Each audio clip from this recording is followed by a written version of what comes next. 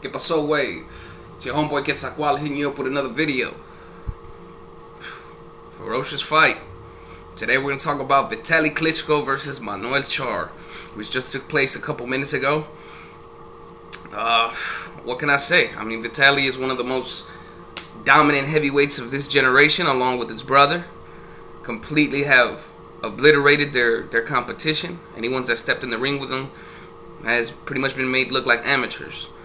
Of course, it should be noted that this generation of heavyweights has been very lackluster, but you have to give the Klitschko brothers props for dominating everybody that's been put in front of them.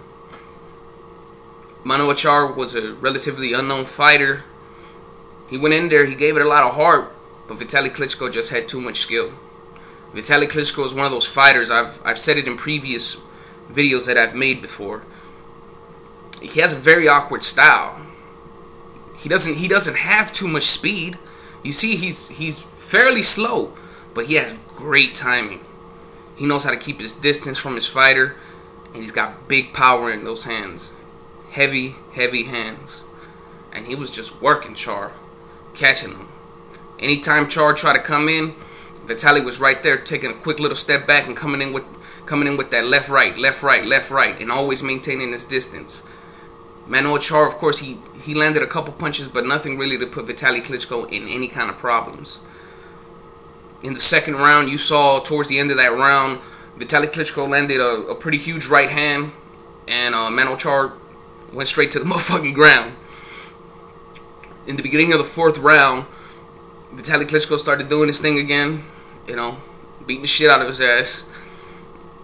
He ended up catching Manuel Charr, I believe it was left hook, that had Manuel Charr leaking like a motherfucker. Although not that bad. As he started bleeding a little bit worse, the referee wanted the doctor to take a look at the cut. The referee determined, well, not the referee actually, the doctor determined that the cut was too bad for Charr to continue. In my opinion, I felt that the fight should have kept going. They should have at least gave Charr a puncher's chance to win the fight. I do believe that Vitali Klitschko was gonna knock him out either way. There was no way that Manuel Charr, it didn't look like he was gonna do anything to try to come back. But at least give the guy the chance. You know, the cut was not that bad. But you got to give Vitali Klitschko all the credit in the world. Went in there, went fighting in Moscow, handled his motherfucking business. And did you see Manuel Charr? Charr was motherfucking pissed. He was heated that they stopped the fight. And understandably so, because like I said, I do believe it was a bit of a premature stoppage. And they did mention Manuel Charr's situation. You know, he's living with friends. Friends are paying for his bills, gas, and all that. So it's understandable why he would be angry.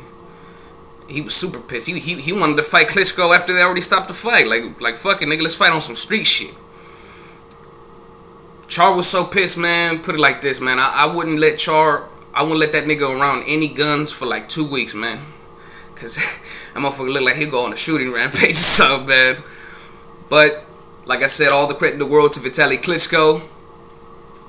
If you like this video, hit the like button, hit the subscribe button. This is Quetzalcoatl signing the fuck on out.